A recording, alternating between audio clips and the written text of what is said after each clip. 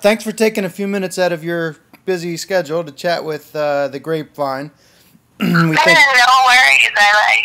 I was hometown, so I love it. Yeah, we thank your father, Gene Cortopazzi, for arranging the interview while he visits you in Los Angeles, is it? Yeah, I live in Los Angeles. How often do you get to see your dad? Well, not as much as he wants, that's for sure. A couple times a year between jobs, he'll either come out here and visit, or I'll try to make it home for the holidays. But my husband and I have been very busy lately, so not as frequently as I'd like to get home. When was the last time you visited your home turf of South Jersey? Well, I was there during Christmas. I was working on the Super Bowl with Madonna, and so I was up in New York for a couple months, which was great. So I was close, so I got to, come back and visit a couple times, and then I was there for the holidays. As a professional musician, I would imagine that your father was a big influence on your decision to become a performer yourself. Absolutely. He was always very supportive of, the things that I did. Both him and my mother threw me in dance classes and singing lessons and piano lessons and acting classes and cheerleading, and they were just really like, whatever you gravitate towards, or, we'll support. And for me, it was always dance. Who else would you cite as major influences in shaping who you are personally and professionally? Family-wise, you mean? Or sure. Just in general? Either way. I think when I was a real little girl, I had my cousin Lisa. She was Miss Cumberland County, and she was a dancer. And she was, she was 10 years older than me.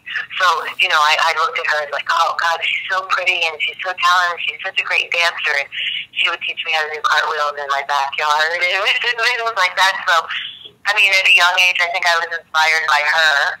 And then, everybody that I had around me, I was always, like I said, singing lessons, dancing lessons, and the kids around me. And I'm a perfectionist, so I like to do and be the best that I can be. So I think that stemmed into, taking it a little bit more seriously. But to be honest, I took a detour when I got out of high school and I went to college. I didn't think of, dance as a career choice.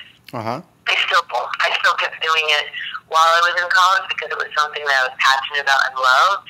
I didn't know this was a reality, like the life that I'm living now. I didn't really kind of fathom it that way. But as time went on, it kind of continued to present itself to me. And after I graduated college, I said, well, let's take a year and go to Los Angeles with my husband. We'll see what may come. And then I always had my degree to fall back on. And 15 years later, we're still doing it. So we've been blessed.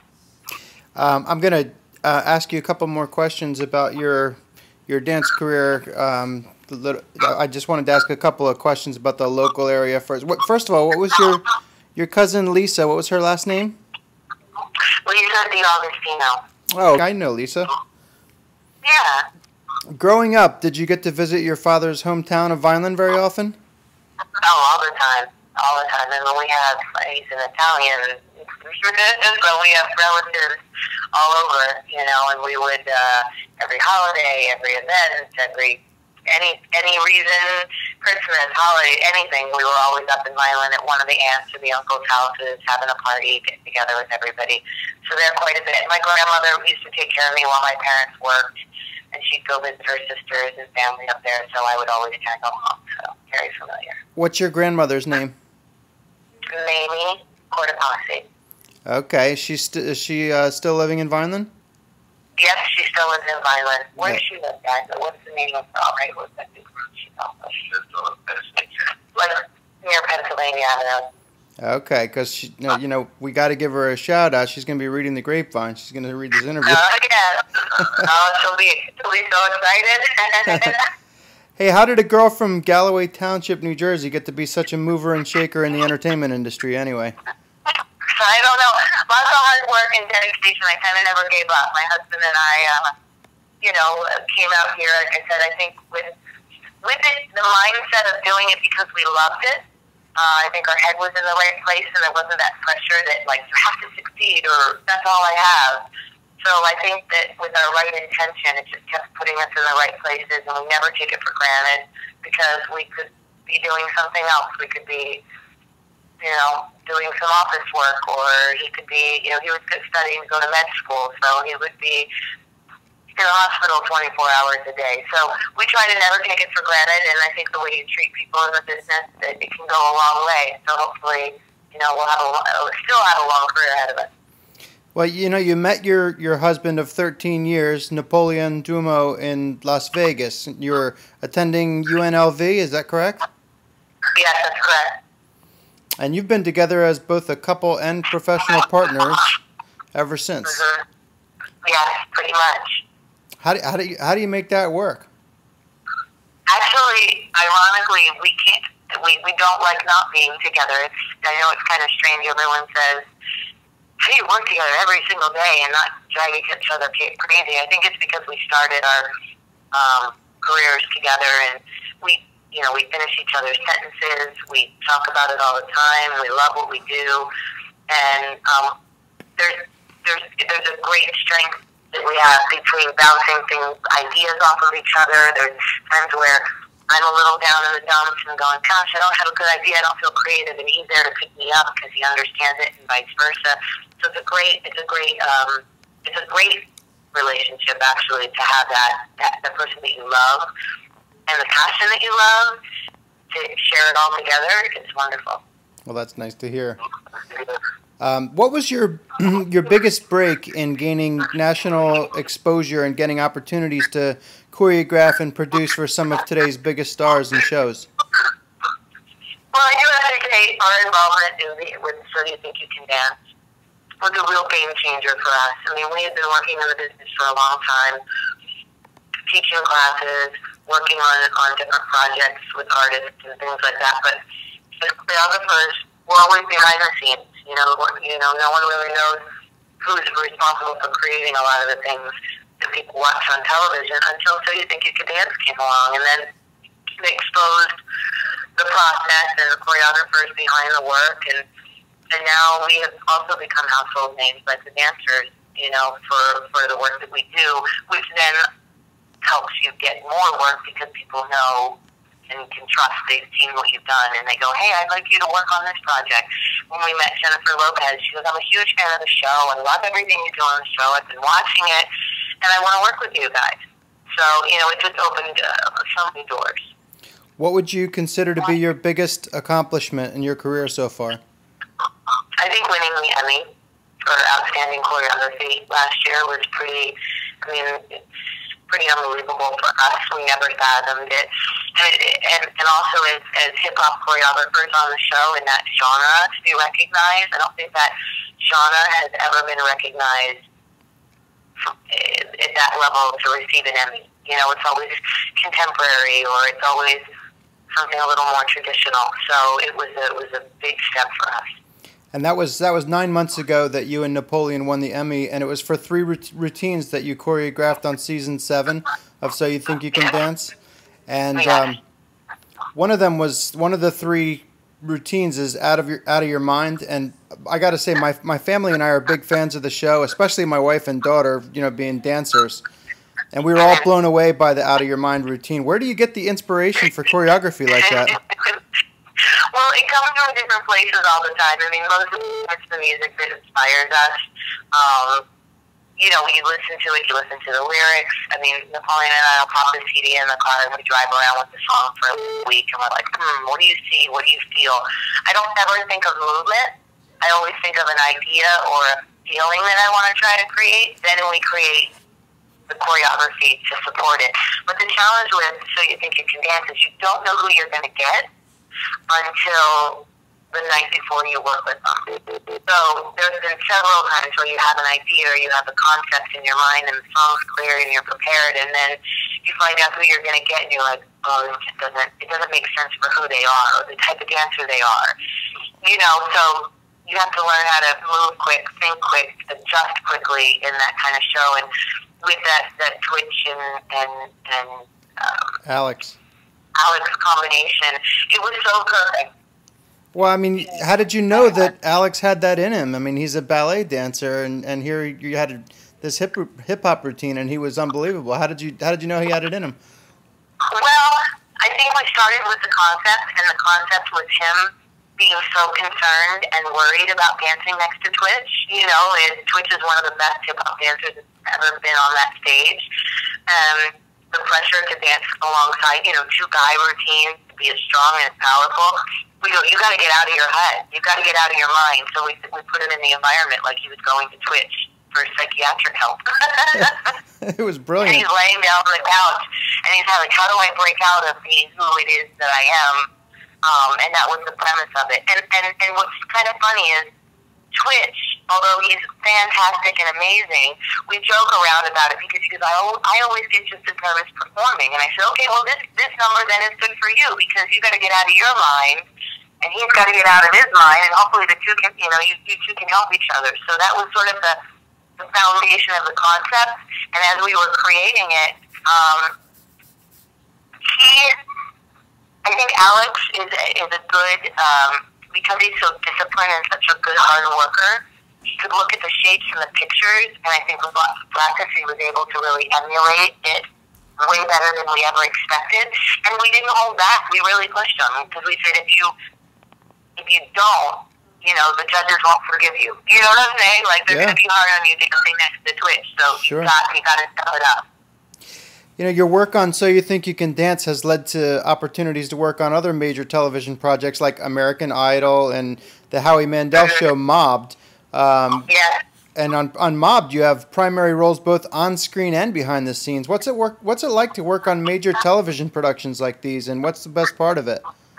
I mean, we're really, really enjoying it now. I mean, we're getting a little bit older, and, you know, we had our time dancing. Now we've had a lot of time choreographing, and we're really enjoying. We're, you know, executive producers on some of the shows, and we have so many ideas for things that, you know, to be a part of the creative process from the ground up, and then see it through the dance. You know, I mean, the dance is the end result, but to know that we're working with Howie on how the reveal is going to happen and how we're going to throw him off guard, and the producers for the segment. So it's thrilling. Every day is exciting, and we want to start doing more and more creative directing and working on projects like that as well. We're in the middle of directing a new project for a 2-week run in Las Vegas about the life and philosophy of Bruce Lee. So we're working with some martial artists right now, and we're working with Shannon Lee, his daughter.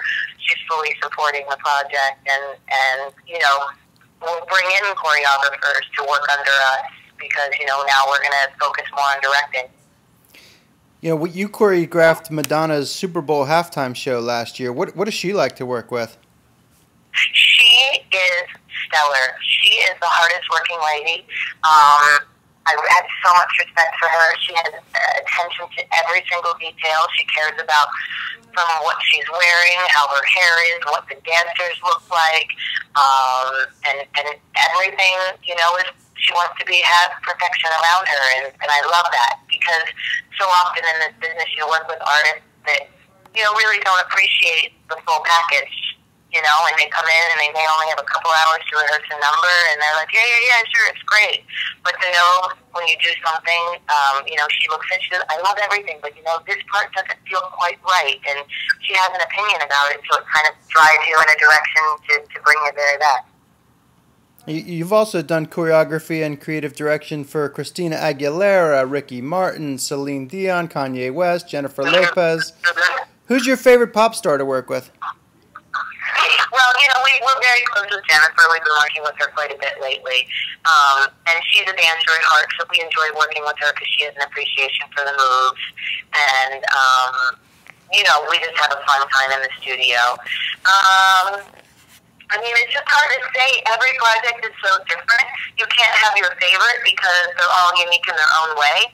We also did a film. It hasn't come out yet, Kobu, and I worked with this Korean artist. Her name is Boa, and she's a sweetheart. And you know, she just called us. We choreographed something for her video, and so I think every artist or you know, person you work with, you have, you know, a unique or different relationship with, and you appreciate. So I couldn't pick a favorite, but you know, Jennifer is up there just simply because of her dance ability, and you know, we get to play with her a little bit more. Well, the biggest NappyTabs production will make its debut in about a month. I know. How are you preparing for parenthood, and do you plan to take a break from your career after the birth? Yes, I think so. I mean, we have the Bruce Lee show that we're doing, and Napoleon will have to take the lead on that, and I'm gonna, be home taking a little bit of a back seat. But the lucky thing with our careers is we do work quite a bit from home. We have a studio in North Hollywood in the clothing line, and I'm able to do a lot from home. So I feel like even though I'll be a little, I guess, low key for a bit, I still will be able to be involved. Which is quite nice. And you're going to have a boy? Yes, we're having a boy. And you're expecting in about a month, is that right? Yeah, my tentative due date is August 6th. When he comes out, if he comes early or a little late, who knows? I'm new to this process, so I have no idea what to expect. As I was preparing for this interview, I caught up with some of your recent tweets, and I saw that the pre-birth nesting has gotten a little bit out of hand. Yeah, no, we had a week off after we finished American Idol, and we were going to try to get out of town. And so for a few days, we're like, oh, let's do a little dating, we'll do this, and then we'll get out of town. And then it turned into, extreme home makeover. So, needless to say, I haven't left the house yet. But, and now my dad's here suffering through a little bit of the construction. He's witnessing, the drilling and the dust and but that's it. Hopefully it'll all be finished. Actually, someone just came in right now. They're like, oh, we need to take the door off. And I'm like, yeah, you can't drill in here right now. I'm on the phone. Well, hopefully all that construction will be done by the time the baby comes. That's the goal. I said we got to get it done before he arrives. There's also a lot of tweets on there about all the folks, some famous and some not so famous, who are raving about your NappyTabs clothing line, specifically the sweatpants. Yeah, we've been so lucky. We started this clothing line 5-6 years ago, or maybe even longer now. And, we were teaching on different dance conventions throughout the U.S., and we were sponsored by Capizio, and they'd give us clothes and things to wear, and it just didn't quite fit that, the urban street fashion that we would, we could see and visualize. So we started a clothing line called NappyTabs, and it's been growing ever since. We just opened a store over a year ago in North Hollywood, so we have an actual store, and it's attached to a rental studio. So it's been growing, and we're kind of our signature item is our sweatpants. Everybody loves our sweatpants, from our traditional ones with the funky pockets in the back, and we have new harem pants and bright colors, and you'll see it on every show. You may not realize it if you don't know, but the Kids on America's Best Dance Crew, and so you think you can dance in all the packages and Dancing with the Stars, and they all rock our gear, which is fabulous to have that kind of support. That's awesome. Yeah, and my dad said he wants to try to open a store up in Vineland. All right. I don't know if we have the dance community supported there, but Well, in mid-July, my wife and I are taking our kids to Las Vegas because my daughter won a scholarship for a one-week dance seminar at UNLV. And oh, you're kidding! No, we're really looking forward to it. Now I know that NappyTabs has done some creative direction for a couple of the Las Vegas stage productions. Are there any shows you've worked on that are currently running that we should check out? Yeah, well, they're closing here shortly, but we did work on the Cirque du Soleil Viva Elvis show. Uh-huh. And we directed the Jabberwocky show, which is now, we started at the MGM, then they gave them a new theater over at, when Lance Burton retired, over at the Monte Carlo.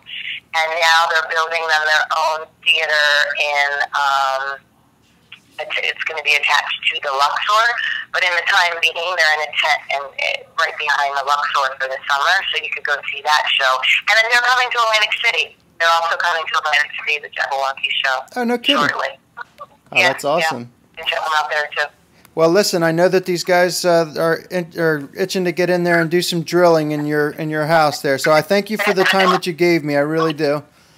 Much appreciated. If there's anything else that pops up that you think you might have missed, or, whatever, while you're putting it together and you need to finish it, just let us know.